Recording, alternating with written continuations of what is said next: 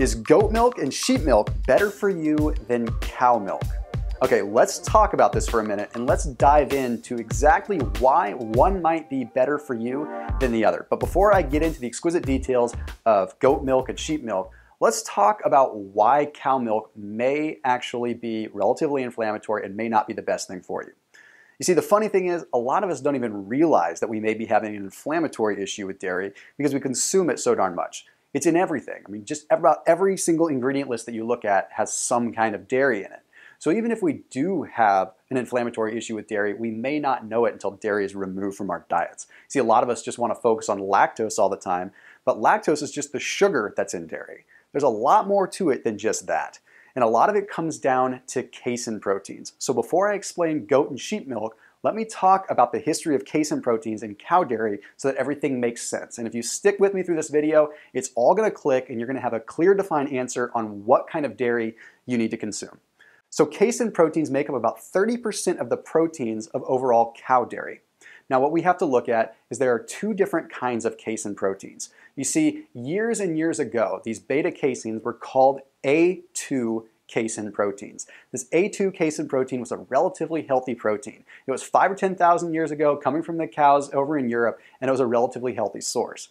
But through a genetic mutation over the course of years, about 5,000 or 10,000 years ago, this cow dairy started migrating over to a different kind of casein protein. This is known as A1.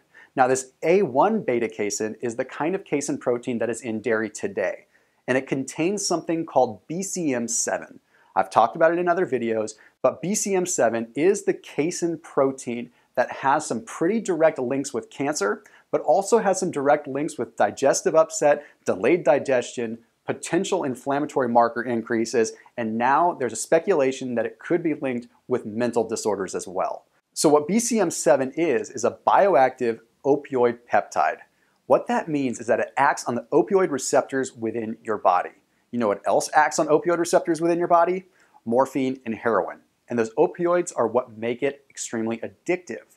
So in essence, that A1 style of beta-casein is extremely addictive, which is why so many people find themselves addicted to dairy and addicted to cheese. Now, in a 2014 study, it was also found that BCM7, the active component in that A1 casein, is directly linked to a proliferation of cancer cells in prostate cancer patients. That's enough for me to not want to be touching some modern day dairy. But now let's transition into goat and sheep milk here. Okay, so goat and sheep milk, let's first talk about lactose, okay, because we have to cover that base. A lot of people migrate over to goat and sheep milk because it's a little bit lower in lactose. And that's true, it's about a quarter less lactose in overall milk, which honestly isn't enough to make a dramatic difference if you're lactose intolerant. But the cool thing is that sheep yogurt, so the sheep yogurt that's made from sheep milk, has virtually no lactose in it. You see, through the fermentation process, that lactose is converted into lactic acid. So if you're lactose intolerant, that sheep milk yogurt might be the way to go. Now, additionally, sheep milk cheese is about 99% lactose free because additionally, through the culturing process, it loses most of the lactose as well. So there's some benefits on the lactose side, but let's talk about that casein. Okay, I just talked about BCM7. I just covered all that ground talking about how there's actual links and actual scientific research-backed links between BCM7 and a lot of disease states. Okay, so goat milk and sheep milk both contain the original casein protein. They contain that A2 casein protein from 10,000 years ago, meaning they contain a milk protein that hasn't been genetically mutated over time. It's like taking a step back in time 10,000 years and getting a higher quality dairy. So in effect, it's much healthier to be consuming goat milk and sheep milk than it would be to consume cow dairy simply because you're getting the higher quality, more bioavailable form of casein protein that does not have that BCM7.